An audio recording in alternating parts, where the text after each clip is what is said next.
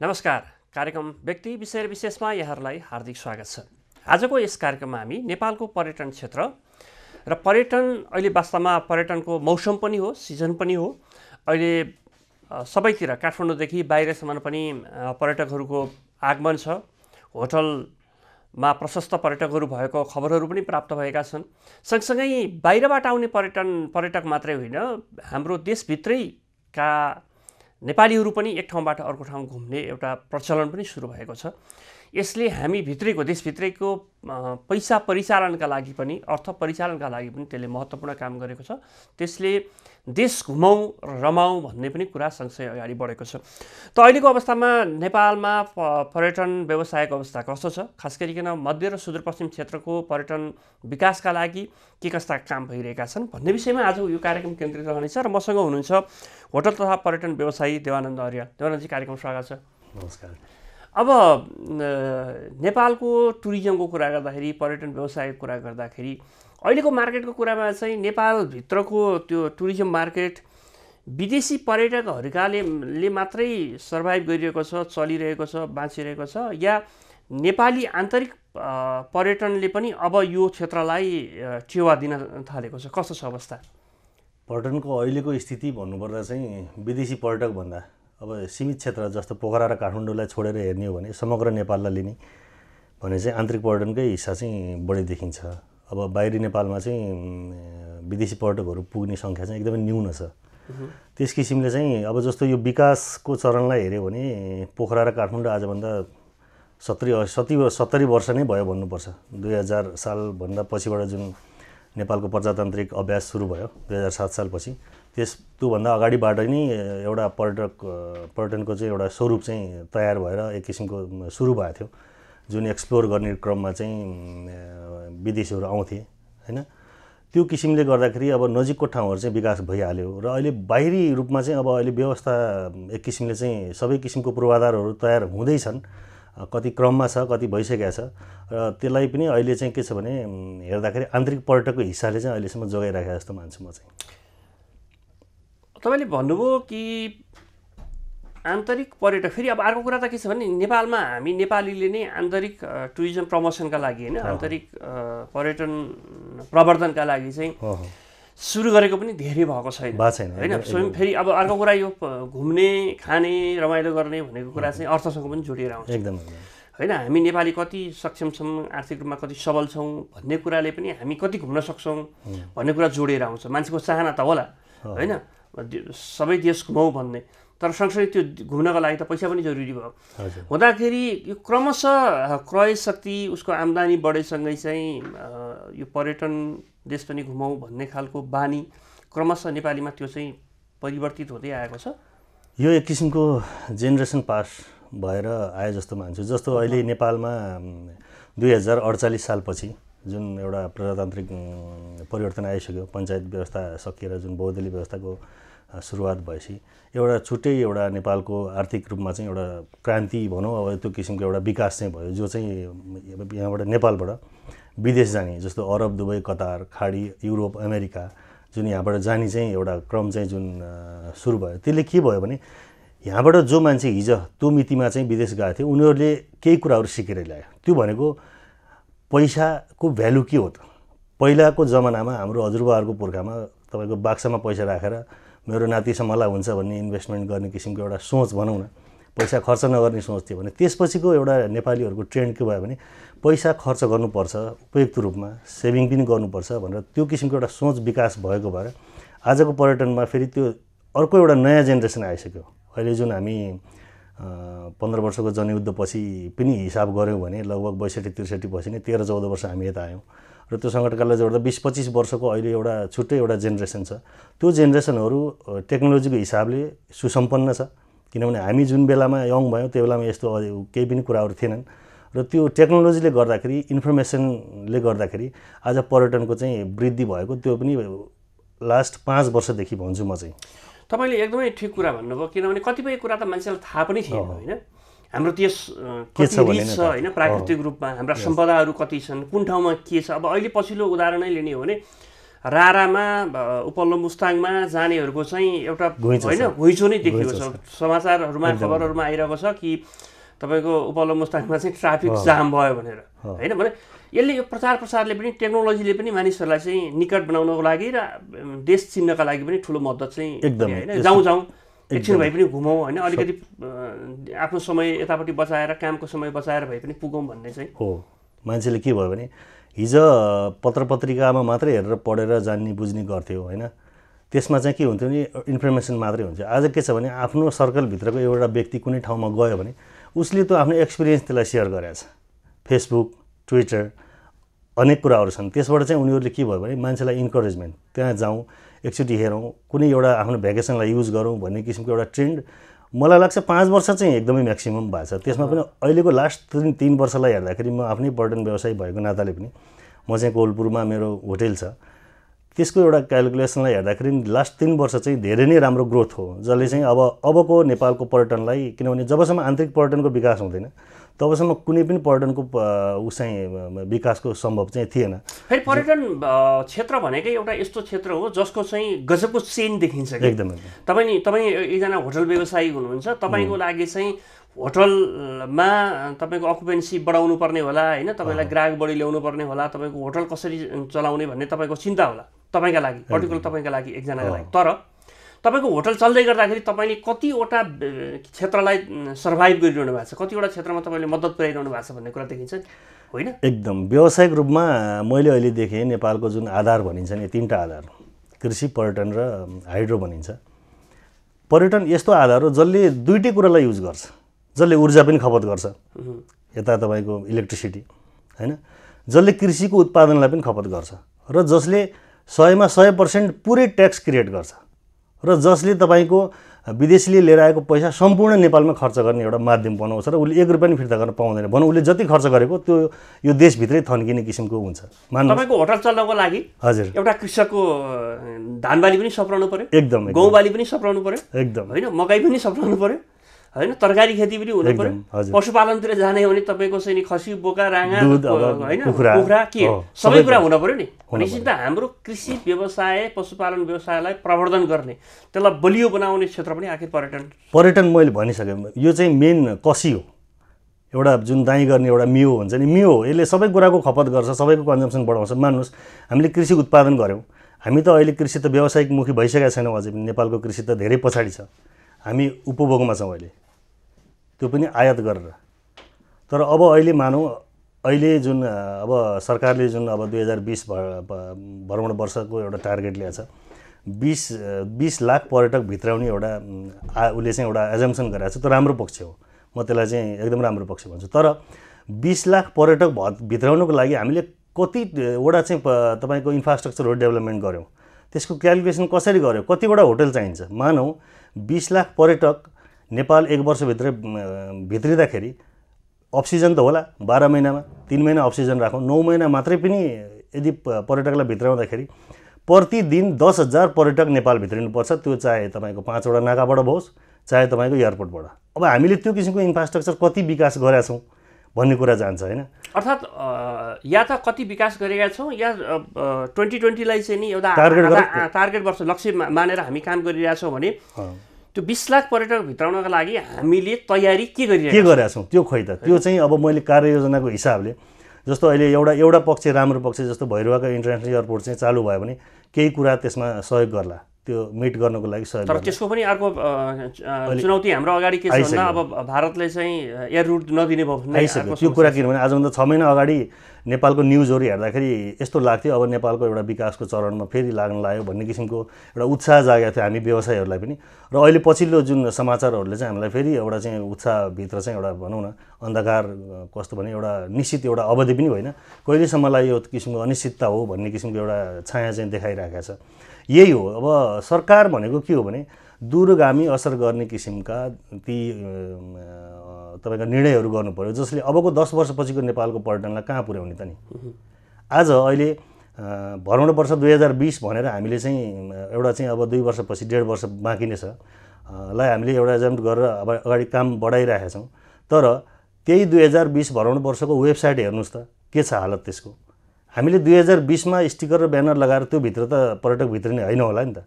हामीले त आजैबाट त्यसलाई तयारी थाल्नु पर्यो, आजैबाट काम थाल्नु पर्यो र 2020 हाम्रो टार्गेट हो। पर्यटक त आज पनि आउनु पर्यो, भोलि पनि आउनु पर्यो, अहिले पनि होटलहरू चलिरहनु पर्यो र 2020 पछि पनि अर्को 2030 को पर्यटन वर्ष आइन्जेलसम्म पनि अनन्तसम्म यो कुरा चलिरहनु पर्यो भनेपछि अर्थात् यसलाई यसरी बुझौँ, तपाईँले सन् 2020 मा 20 लाख पर्यटक भित्राउने तपाईँको लक्ष्य छ भने हजुर त्यो ठ्याक्कै पर्यटक जति कुरेर चाहिँ कहिले सन् 2020 होला र खर्लप्प चाहिँ 20 लाख पर्यटक चाहिँ नेपाल जाउँला भनेर कुरेर बस्दैन या तपाईँले त्यो 20 लाख पर्यटक भित्राउन लागि आजका वर्षहरूदेखि त्यसलाई क्रमशः वृद्धि गर्दै 15 लाख 16 लाख 18 लाख पुर्याएर तपाईँले 20 मा चाहिँ 20 लाख पुर्याउने तपाईँको टार्गेट हुनु पर्यो हैन? एकदम हजुरको कुरामा म थपेँ। जस्तो अहिले कति छ, अहिले हाम्रो पर्यटक आगमन भने नि 10 लाखको डाटा छ अहिले सरकारसँग, तर एक्चुअलमा त्यो 10 लाख होइन। त्यसमा सातु पर्यटक छ। पशुपतिनाथ दर्शनको लागि चिम्टा बोकेर आएको बस छिरेको त्यसमा 1 जना 60 जनाको गन्ती गरेर जुन पर्यटकको काउन्ट गरिन्छ हामीले, त्यो डाटा नै हामीसँग गलत छ। मलाई लाग्छ नेपाल सरकारको डाटा जनसङ्ख्याको डाटा बाहेक अरू चाहिँ मिल्दो जस्तो मलाई कुनै पनि आर्थिक रूपमा भन्नुहोस्, चाहे पर्यटकको हिसाबले चाहिँ जुन डाटाहरू छन् ती त्यति चाहिँ नजिक छैन जस्तो मान्छु। 10 लाख पर्यटक अहिले पनि नेपालमा आउँदैनन् पर्यटनको हिसाबले। अब सामान्यतया अरू किसिमको जस्तो भनौँ न बोर्डर हामीसँग 5 वटा नाकाहरू खुला छन्, त्यो किसिमले इन्डियाबाट सामान्य किसिमले छिर्ने मान्छेहरू होलान्, त्यसरी डाटा लिएर हिँड्नुहुन्छ भने त्योभन्दा बढी पनि हुनसक्छ। तर पर्यटनकै हिसाबले म नेपाल घुम्नै जाने हुँ र नेपालको कुनै डेस्टिनेसनमै गएर बस्छु, म यति नाइट स्पेन्ड गर्छु भनेर योजना गरेर हिँड्ने मान्छे नेपालमा अहिलेसम्म मैले देखेको 5 देखि 6 लाखभन्दा माथि छैन होला जस्तो लाग्छ। किनभने हामीसँग त इन्फ्रास्ट्रक्चर नै छैन। काठमाडौँको 20-50 वटा होटल जो चाहिँ 50 रुमभन्दा बढी लिएर बसेको, पोखराको होटल 100 वटा जति मान्नुहोस्, 200 होटल चाहिँ राम्रो एउटा स्तरीय पर्यटक स्तरीय होटलहरू चाहिँ अहिलेसम्म छन् हामीसँग। अब यो दुईटालाई छोडेर नेपाल अधिराज्यको बाँकी 75 जिल्लालाई लियो भने शून्य प्राय छ। त्यो अब अहिले लास्ट फेजमा हिँड्नुभयो भने भैरवामा एउटा अलिकति बढ्दो छ र नेपालगञ्ज, त्यो बाहेक अहिले पनि अरू जिल्लामा शून्य जस्तै छ। अब एक होटल अहिले तपाईँले भने जस्तो अहिले हाम्रो होटल व्यवसायको कुरा गर्ने हो भने हामीसँग कति क्षमता छ, कति आजका दिनमा कति पर्यटक आयो भने तपाईँले एउटा वेल म्यानेज भनौँ न होइन, उनी एउटा इन्टरनेसनल स्ट्यान्डर्ड मिट गर्ने खालको चाहिँ अन्तर्राष्ट्रिय मापदण्ड अनुसारका होटलहरूको कुरा गर्ने हो भने तपाईँसँग कति त्यो क्षमता? त्यसरी अब पर्यटक स्तरकै होटललाई लिएर गऱ्यो भने 500 देखि 600 होला भन्ने लाग्छ मलाई। त्योभन्दा बढी छैन र हाम्रो आवश्यकता 1000 छ यो टार्गेट मिटको लागि। सन् 2020 मा 20 लाख लिएर आउने भने अब 500 होटल बढ्ने किसिमको योजना गएको छ त। त्यतिवटा होटलहरू दर्ता भएर निर्माण प्रक्रियामा छन् त। जस्तो कुनै स्टेडियम मान्नुहोस्, दुबईले के अरे ओलम्पिक बनाउनको लागि स्टेडियम 5 वर्ष अगाडि 10 वर्ष अगाडिबाट सुरु गर्छ नि त। त्यो दिनमा गेम खेल्नको लागि जम्मा 2 महिनाको एउटा सिजनको लागि खरबौँ रुपियाँ लगानी गरेको छ भनेपछि हामीले त 1 वर्षको प्लान गरेका छौँ। भिजिट नेपाल वर्ष भनेको त 1 वर्षको 365 दिनको त्यो प्लानलाई त्यसलाई त हामीले कति ठुलो फोकस गर्नुपर्ने थियो, त्यो किसिमको फोकसहरू भएको छैन। र अर्को कुरा मैले देखेको सामान्य धेरै ठुलो कुरा पनि नगरौँ, सामान्य कुराहरू भनेको अब हाम्रो आवश्यकताहरू के छ, नेपालमा पर्यटन भित्र लागेको नै 100 वर्ष हुन लाग्यो लगभग, र होटलहरू नै लगभग 50 वर्षदेखि त होटलले नै सेवा दिइरहेछन्, पुराना होटलहरू छन्।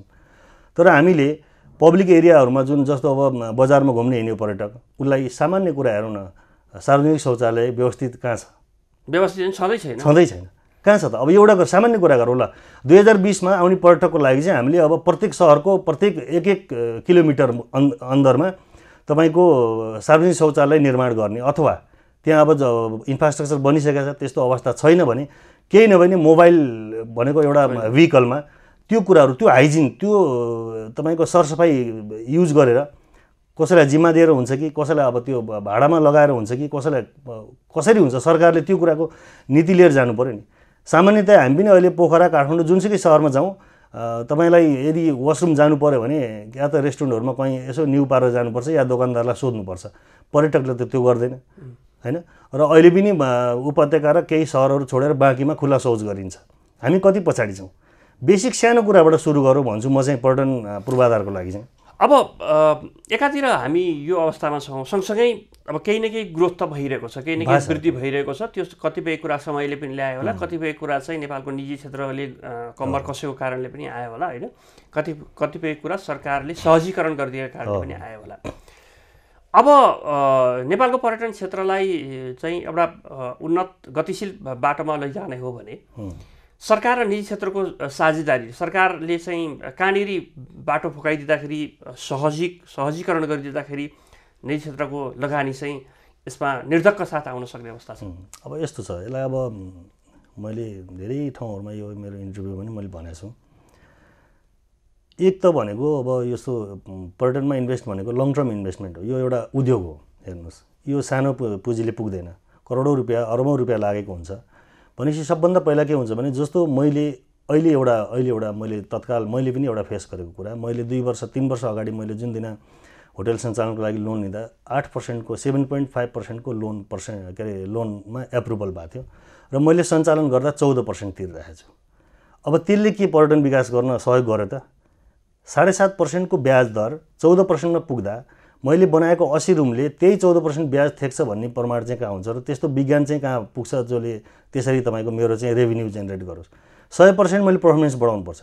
अर्थात् तपाईँको 80 वटा कोठाको तपाईँको योजना थियो भने तपाईँले त्यसलाई डबल गर्नु परेन? होइन, मेरो त घट्यो नि सर। कस्तो भने 7.5% ब्याज चाहिँ मैले 80 वटा रुमले 10 वर्षमा तिर्छु भनेर मैले जब लिएको छु, 14% मैले तिरेको छु भने त मेरो त 20 वर्ष पुग्ने भयो त्यो दिन त। मेरो त आफ्नो त्यो टार्गेट मिट हुने भएन, सेल्स मिट हुने भएन, किनभने कस्ट त्यतातिर डाइभर्ट भयो नि त। मेरो त इन्ट्रेस्टमा जाने भयो, म्यानेजमेन्ट कस्टमा अरू पनि हिडन कस्टहरू हुन्छन् हैन। अब के छ भने यस्ता उद्योगहरू यो मात्रै नभइकन औद्योगिक रूपमा नै एउटा कस्तो किसिमको पोलिसी ल्याउनु पर्यो भने यदि कुनै उद्योग सञ्चालन गर्नको लागि जुन दिन अनुमति लिइन्छ र जुन दिन ब्याङ्कसँग एग्रिमेन्ट हुन्छ त्यो दिनमा त्यो उद्योगले जति पर्सेन्टमा स्वीकारेको छ, 6% मा स्वीकारेको छ, 9% मा स्वीकारेको छ, 10% मा स्वीकारेको छ, कतिमा फिजिबल छ त्यसमा स्वीकारेको छ भने त्यसको जीवन त त्यसले तिर्ने अवधिभरि समान दर हुनु पर्यो ब्याजको। एउटा त्यो छ। अर्को कुरा चाहिँ हामीले जस्तो अब दुर्गम अहिले पर्यटन विकास चाहिँ तपाईँको पोखरा र काठमाडौँ मात्रै पर्यटन भन्ने थियो, त्यसलाई अब एउटा अलिकति गहना थपेको छ चितवनले, त्यो अन द वे पर्यो। तर 60-70 वर्षको इतिहासमा होटल बनेकै 50 वर्ष भयो नेपालमा भने 50 वर्षलाई नै एउटा लिगौँ, त्योभन्दा बाहेकको पर्यटन हामीले किन पुर्याउन सकेनौँ? हामीसँग कति प्रचुर सम्भावनाहरू छ। ल हेर्नुहोस्, अर्थात् काठमाडौँ, पोखरा र चितवन मात्रै होइन नेपालको टुरिज्म डेस्टिनेसन होइन, हाम्रो पर्यटन गन्तव्यको कुरा गर्ने हो भने हामीसँग त्यस्तै थुप्रै भर्जिन ल्यान्डहरू, भर्जिन के भन्छ नि प्राकृतिक सम्पदाहरू हामीसँग प्रशस्त छ। हामीले त्यो चिन्नु पर्यो, चिनाउनु पर्यो र त्यहाँसम्म पुग्ने पर्यटकलाई त्यहाँसम्म पुर्याउन सक्ने वातावरण हामीले सृजना गर्नु पर्यो होइन। त्यो गर्नुको लागि के गर्नु पर्यो भने इन्फर्मेसन भनेको सबभन्दा पहिलो कुरा हो कि काठमाडौँ झरेको पर्यटकलाई नेपालमा के छ भनेर कुन चाहिँ इन्फर्मेसन डेस्क छ, एयरपोर्टमा झऱ्यो, होटेलमा आयो, ट्राभलमा गयो, कसले चाहिँ नेपालको बारेमा सम्पूर्ण तपाईँको डिटेल राखेको छ। नेपाल गभर्मेन्टमा भन्दा अहिले गुगल म्यापमा सर्च गर्नु हो भने नेपालको डिटेल धेरै छ। रारा लेकमा गएर गुगलमा सर्च गर्नु हो भने त्यसको 3D एङ्गलसहित तपाईँले पिक्चर खिचेर त्यसलाई हेर्न सक्नुहुन्छ। हामीसँग त्यति सामान्य कुराहरू पनि इन्फर्मेसनमा राखिएन। जस्तो मैले भन्न खोजेको के भने जति हाम्रा पूर्वाधार सम्भाव्य ठाउँहरू छन् ती ठाउँहरूलाई तपाईँको आइडेन्टिफाई गर्नु पर्यो र अबको पर्यटन वर्षमा यसरी प्रचारमा ल्याउनु पर्यो। जसरी हामीले प्रत्येक दिन एउटा भनौँ न समाचारमा चाहिँ 75 जिल्लाको टेम्परेचर दिन्छौँ नि, त्यस्तै किसिमको पर्यटनको त्यो प्रचार जुन छ 2000 वर्ष भ्रमण वर्षलाई कुन जिल्लामा कुन ठाउँ छ त त्यसरी लान सक्ने, त्यो ठाउँहरूको वेदर सम्बन्धी, त्यो ठाउँको जानेको बाटोको इन्फर्मेसन सम्बन्धी त्यस्ता कुराहरू चाहिँ हामीले वेबसाइटमा हुन्छ कि हामीले टिभीबाटै दिनको 2-4 चोटि त्यसरी भनौँ न एक किसिमको सानो इन्फर्मेसन चाहिँ एउटा बनाएर हुन्छ कि त्यो फेरि नेपालमा मात्रै होइन। हामीले पर्यटन वर्ष मनाउने, प्रचार नेपालमा गर्ने, बाहिरतिर केही कामै नगर्ने भने नि पर्यटक आउँदैन। नेपालमा गर्नु पर्यो, तपाईँको अवेरनेस गर्नु पर्यो, होटल व्यवसायहरूलाई बोलाउनु पर्यो। अबको 2020 मा के गर्नु पर्यो? होटलले हामी तयार छौँ, हाम्रो वरिपरिका सहरहरू सफा राख्नु पर्यो। हामीले अब त्यस्ता मैले अघि भनिसकेँ घुम्ती अब शौचालयहरू बनाउनु पर्ने हो कि अथवा त्यहाँ पर्मानेन्टै बनाउन सकिने स्थितिहरू छन् कि 1 वर्षभित्र त हामीले केही प्लान गर्न सकिन्छ नि त। 2020 लाई चाहिँ यस्तो बनाउनु पर्यो, स्वच्छ नेपाल बनाउनु पर्यो, जहाँ पर्यटक गए पनि उसले सहज महसुस गर्नु पर्यो र पर्यटक पोखरा काठमाडौँ घुम्नुपर्छ, घुमोस्, तर उसले 2 दिन अरू बढाएर मध्य र सुदूरपश्चिम पनि छिर्नु पर्यो, पूर्वको इलाम तपाईँको चिया बगान पनि छिर्नु पर्यो। त्यो किसिमको योजनाहरू लिएर जानु पर्यो। मैले त अहिले पर्यटन वर्ष 2020 को वेबसाइट धेरैचोटि हेरेको छु, त्यहाँ नेपालको पोखरा, चितवन र काठमाडौँ बाहेक कहीँ छ भन्ने कुरा इन्फर्मेसनै छैन। यति धेरै कुराहरू छन्। जस्तो रारा एउटा आफैमा पनि सम्पन्न र सुन्दर ठाउँ हो, खप्तड अर्को एउटा त्योभन्दा अझै ठुलो तपाईँको ट्रेकिङ रुटको सम्पन्नता बोकेर बसेको छ। तल्लो डुङ्गेश्वरबाट कर्णाली चिसापानीमा 13 दिनको राफ्टिङ छ, जो 2-3टा ट्राभल एजेन्टहरूले अहिले पनि वर्षको 8-10वटा ग्रुप पठाउनुहुन्छ र एकजना बराबर तपाईँको पर डेको $500 लिन्छ। त्यति तपाईँको एउटा रिचेस्ट तपाईँको चिजहरू हामीसँग छ। त्यो कुराहरू खै त नि वेबसाइटमा नेपालको बारेमा पर्यटकले कुनै लगबुक एउटा खोज्यो भने त्यो इन्फर्मेसन त बेसिक कुराहरू त हामीले दिनु पर्यो नि, त्यसपछि बल्ल उसले प्लान गर्छ। हामीले भनेकै छैन, हामीसँग बर्दिया नेसनल पार्कमा 60वटा बाघलाई 6 वर्ष 7 वर्षमा हामीले 140वटा बनायौँ। बाँके नेसनल पार्कको 2वटा बाघ 7 वर्षमा 21वटा भयो। हाम्रो यो ग्रोथहरू, हाम्रो सक्सेसहरू पनि छ नि त। हामीले पनि केही कुराहरू, यो सरकारले गरेको कुराहरू, राम्रा कुराहरू पनि छन्। त्यो एचिभमेन्ट भएको कुराहरूलाई हामीले क्यास गर्न सक्ने, बेच्न सक्नु पर्यो, बेच्न सक्नु पर्यो नि। हामीले बेच्ने के हो भन्ने कुरा पनि पहिला कुरा त निर्धारण गर्नु पर्यो। प्रडक्ट हामीसँग छ, हामीले देखाउँदै देखाएको छैनौँ। अथवा हिजोको एउटा ट्रेडिसनल हो नि, परम्परागत ढर्राका टुरिस्ट मात्रै आउँछन् भन्ने पनि छैन होइन। एउटा त तपाईँले अघि हामी सुरुमै भन्यौँ बाह्य पर्यटक मात्रै आउँछन् भन्ने नै छैन। अहिले हाम्रो आन्तरिक पर्यटकले नै अब धेरै कुरा चाहिँ उसले थ्याक्ने एउटा लेभलमा हामी पुगिसकेका छौँ।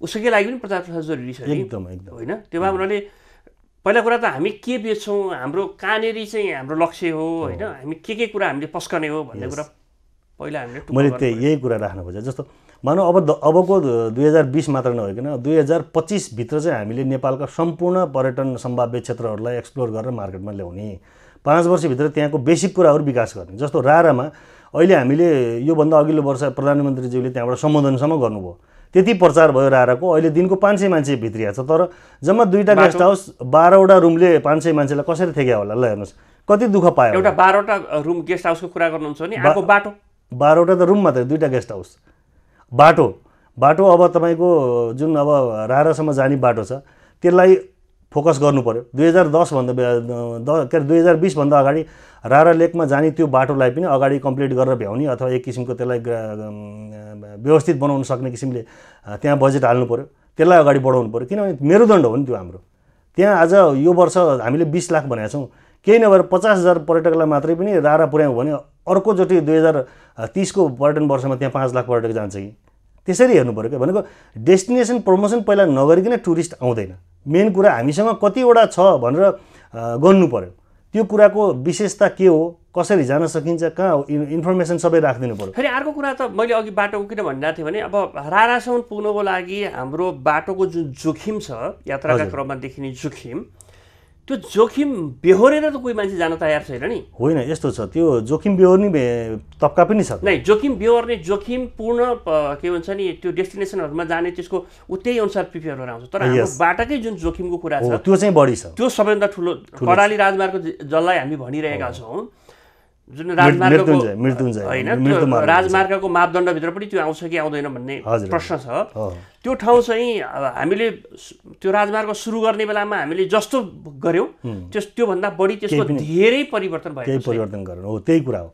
अब हामीले 2020 मा पर्यटन लानको लागि ती सामान्य कुराहरूमा परिवर्तन गर्नु पर्यो, त्यसलाई सहजता ल्याउनु पर्यो। आज रारामा 20,000 नेपाली पर्यटक गइरहेछ भने अरू 20,000 विदेशी थप्ने किसिमको योजना त ल्याउनु पर्यो नि त। केही न केही त गर्नु पर्यो। हामीले अहिले योजनै गरेका छैनौँ, हल्ला गरेका छौँ, काम गरेका छैनौँ क्या। ब्यानर टाँसेर पर्यटक आउँदैन नि। हामीले त काम गर्नु पर्यो, त्यो किसिमको डेभलपमेन्ट अगाडि लानु पर्यो। खप्तड जानको लागि त्यहाँ कति ठाउँमा स्टे गर्नुपर्छ, त्यहाँ विकास गर्नलाई के गर्नु पर्यो। या त लिजमा ल ठिक छ स्ट्रक्चर नबनाऊ, टेम्पोररी टेन्ट क्याम्प गर्न सक्छ नि त। होटेलै टेन्टमा बनाउन सक्छ। उसले 6 महिना सिजनमा त्यहाँ होटल लगाउँछ, त्यसपछि टेन्ट निकाल्छ, उसको आफ्नो वेस्टहरू त्यहाँबाट लिएर हिँड्छ। जस्ताको तस्तै ठाउँको स्वरूप पनि बिग्रिँदैन, त्यो ठाउँको ब्युटी पनि बिग्रिँदैन र त्यहाँ व्यवसाय र पर्यटक बढ्ने पनि सम्भावना बढी हुन्छ। भनेको अस्थायी किसिमको योजनाहरू पनि सञ्चालन गर्न सकिन्छ। अहिले भर्खरै तपाईँ 100 करोड 200 करोड लगाएर होटलै बनाउनुपर्छ माथि पहाडमा भन्ने कुरा नि छैन। त्यो कुराहरू प्रमोसन गर्नको लागि हामीले अब यसरी भनेको अस्थायी किसिमका होटलहरू भनौँ न, होटलै भनेर जाँदा हुन्छ, टेन्ट लगाउने, टेन्टमै तपाईँको रेस्टुरेन्टहरू राख्ने, त्यो एउटा नयाँ किसिमको टेस्टहरू पनि दिन सकिन्छ नि त। त्यो किसिमको रिसर्च र डेभलपमेन्ट हामीले गरेनौँ क्या। हामीले एउटै स्वरूप हेरौँ, एउटै स्वरूपमा सधैँ दौड्यौँ, एउटै तपाईँको सिलेबसमा हिँड्यौँ, त्यो चाहिँ भएन। मैले भन्न खोजेँ अब स्टडी गर्नु पऱ्यो सबैजना। सरकारले चाहिँ अब यसरी नेपालको सबै सम्भाव्यताहरू कसरीलाई यसलाई चाँडोभन्दा चाँडो लान सकिन्छ भनेर चाहिँ अगाडि बढ्नु पर्ला जस्तो लाग्छ मलाई। तपाईँसँग कुरा गर्दाखेरि चाहिँ तपाईँ कोवलपुरमा बसेर होटल पर्यटन व्यवसाय गरिरहनु भएको छ। मध्य र सुदूरपश्चिमको कुरा गरिरहँदाखेरि त्यो क्षेत्रको चाहिँ पर्यटन क्षेत्र गन्तव्य एक्सप्लोर गर्ने कुरामा चाहिँ हेर्दाखेरि कुन कुन ठाउँहरू छन् जहाँ हामीले अलिकति इन्भेस्ट गऱ्यौँ भने पनि त्यहाँ त्यसले चाहिँ एउटा राम्रो आउटपुट दिन्छ? अहिले अब डोमेस्टिक टुरिज्मको हिसाबले चाहिँ अब बर्दियालाई पनि जितेको छ तपाईँको राराले, एउटा क्रेजै बनेको छ नेपालमा। अब नेपाली भइसकेपछि रारा जाने भन्ने एउटा क्रेज बनाएको छ। यो चाहिँ अति नै राम्रो पक्ष। जस्तो हामीहरू स्कुल पढ्दाखेरि पोखरा जाने क्रेज थियो, अहिलेको राराको क्रेज बढेको भएर अबको फ्युचर त मध्य र सुदूरपश्चिमको त एकदमै सुनौलो छ। तर सुनौलो छ भनेर हिरा राख्ने अब थाहा नपाउने भने जस्तो हुनसक्छ। हामीले अब अहिले तत्काल सम्भावना चाहिँ रारामा, अब राराको लेक साइडमा हामीले अब प्राइभेट जग्गाहरू छैन, केही नभए त्योभन्दा बाहिरतिर अब होटलहरू 10-8वटा होटलहरू चल्ने किसिमको एउटा रारा हो हाम्रो लागि एउटा सम्भावना। अर्को चाहिँ अब बर्दिया नेसनल पार्क, त्यो ठुलो प्रपर्टी हो हाम्रो नेपालकै, अब चितवनपछिको दोस्रो प्रपर्टी हो, जसले तपाईँको त्यो किसिमको एउटा जैविक विविधता बोकेर बसेको छ र साह्रै नै बाघ देख्न सकिने ठाउँ। चितवनमा धेरै सङ्ख्या छ तर कम देखिन्छ, बर्दियामा ठिकै सङ्ख्यामा पनि धेरै बाघ देखिने ठाउँ, त्यो सानो एरियामा भएको भएर। र त्यसको एउटा अर्को विशेषता भनेको इन्डियाको दुधवा नेसनल पार्कसँग कनेक्सन भएको भएर यो कस्तो भने जनावरहरू चाहिँ अब माइग्रेट भइरहन्छ यताको उता, उताको यता चेन्ज हुने भएको भएर उनीहरूलाई ठुलो एउटा एरिया मिलेर त्यहाँ चाहिँ त्यो एउटा पक्ष चाहिँ राम्रो छ। अब शुक्लाबाटा अर्को छ, खप्तडको लागि अब विकास गर्नको लागि डडेलधुरादेखि माथि त्यहाँबाट 2-3टा रुटहरू छन्, एउटा अछामबाट जान्छ। त्यो कुराहरू के छ भने त्यहाँ अब इन्भेस्ट गरेर 20-50 रुमको होटलहरू चाहिँ अब सुरु गर्ने स्थिति चाहिँ भइसकेको मैले देख्छु। त्यस्तै अब तल्लो डुङ्गेश्वरबाट तपाईँको 13 दिनको ऱ्याफ्टिङको लागि चाहिँ बिचबिचमा स्टे गर्नको लागि गाउँहरूलाई नै होमस्टेमा कन्भर्ट गरेर एक दिनमा जतिमा ऱ्याफ्टिङ आउँछ त्यो ठाउँमा बस्नको लागि त्यो गाउँहरूलाई पनि हामीले पर्यटनको लागि चाहिँ युज गर्न सक्छौँ नि त। हामीसँग भइरहेको घरहरू, भइरहेको कोठाहरू, एउटा रुमलाई ल तपाईँले चाहिँ अब यो ऱ्याफ्टिङ चाहिँ अब धेरै पनि चल्दैन, त्यो ऱ्याफ्टिङहरू चाहिँ अब यो दसैँको पालामा 2-3 महिनाको सिजनहरू हुन्छ, अब त्यसैको लागि होटल खोल्ने कुरा पनि हुँदैन भनेपछि त्यसलाई अस्थायी रूपमा मैले अघि नै भने नि जस्तो केही कुराहरू थायी रूपमा गर्नुपर्ने हुन्छन् जो चाहिँ दिगो विकासको लागि चाहिँ, केही चाहिँ कस्तो हुन्छ भने सिजनल गर्नुपर्ने हुन्छ, किनभने त्यहाँको त्यो समय र त्यहाँको सिजनले चाहिँ दिँदैन। मानौँ 6 फुट हिउँ परेको हुन्छ, अब त्यहाँ चाहिँ टेन्ट लगाएर बस्ने कुरा हुँदैन भनेपछि अस्थायी रूपमा पनि हामी सँगसँगै रूपमा लिएर जानुपर्छ, अनि बल्ल पर्यटन विकास हुन्छ भन्ने जस्तो लाग्छ। र मध्य र सुदूरपश्चिममा धेरै त्यस्ता डेस्टिनेसनहरू छन्, 8-9वटा मैले पोइन्टहरू चाहिँ फाइन्ड आउट गराएको छु, जस्तो बाँके राष्ट्रिय निकुञ्ज, बर्दिया भयो, खप्तड भयो, अनि अब अर्को छ वेटल्यान्ड तपाईँको सिमसार क्षेत्र चाहिँ हाम्रो यो घोडाघोडी ताल, त्यो पनि ठुलो छ। अब त्यो घोडाघोडी ताल नाम बस्नुमै अब घोडा र घोडीमा दुईटा घुमेर हिँड्दा पनि एक दिनमा नसकेर थकाएर मरेर त्यो नाम राखेको भन्छ भनेको त्यति प्रचुर सम्भावनाहरू चाहिँ हामीसँग छ। जस्तो रारा भयो, त्यही मध्ये अरूमा हिमतालहरू पनि छ 2-3टा अरू, त्यो किसिमले हामी सम्पन्न छौँ। तर अब के भने अब लगानी गर्ने बेला चाहिँ सुरु भइसक्यो। त्यसको लागि चाहिँ तपाईँको सरकारले एउटा सहजीकरणको बाटो गरिदियो भने निजी क्षेत्र लगानी गर्नको लागि चाहिँ सहजीकरण पनि अब कसरी गर्नु पर्यो भने सरकारले एउटै दूरबीनबाट काठमाडौँ र जुम्ला अथवा काठमाडौँमा रोल्पा हेर्नु भएन, दूरबीन फरक हुनु पर्यो। दूरी फरक भएपछि दूरबीनको लेन्स फरक गर्नु पर्यो परेन। परको फोटोलाई नजिक ल्याउनको लागि तपाईँले त्यही किसिमको लेन्स र नजिकको फोटोलाई पर लानलाई त्यही किसिमको लेन्स युज गरे जस्तै क्यामेराले सरकारले पनि अब दूरबीन लगाएर विकास गर्नु पर्यो। त्यो कस्तो भने काठमाडौँमा होटल गर्दाखेरि उसले कति असुविधा भएका असुविधाहरू र तपाईँको एउटा कसैले रारामा होटल खोल्छ भने त्यसमा हुने असुविधा फरक छ। काठमाडौँको 12 मासै सिजन हुन्छ, किनभने यो क्यापिटल हो, यहाँ तपाईँको 200 भन्दा 150 त तपाईँको विदेशी नियोगहरू छन्, एनजिओको हेड छ, यहाँ बिजनेस गर्नलाई गाह्रो नै छैन, यहाँ 50वटा अरू होटल थप्नुहोस् केही प्रब्लम हुँदैन। तर रारामा एउटै होटललाई सस्टेनेबल गर्नको लागि धेरै सङ्घर्ष गर्नुपर्छ, किनभने त्यहाँ सिजनल बिजनेस छ। हस् देवानन्दजी, तपाईँले भनेको दूरी अनुसारको दूरबीन प्रयोग गर्नु पर्यो भनाइसँगै आजको हाम्रो यो संवाद हामी यहीँ अन्त्य गर्न चाहन्छौँ। समय र समाजको लागि हार्दिक धन्यवाद। Thank you sir. आदरणीय दर्शकबिन, हाम्रो निर्धारित समय सकिएको छ। अहिलेलाई हामी सबै आज्ञा चाहन्छौँ। खबरभित्रको खबरका लागि हेर्दै गर्नुहोला एभेन्यूज खबर। नमस्कार।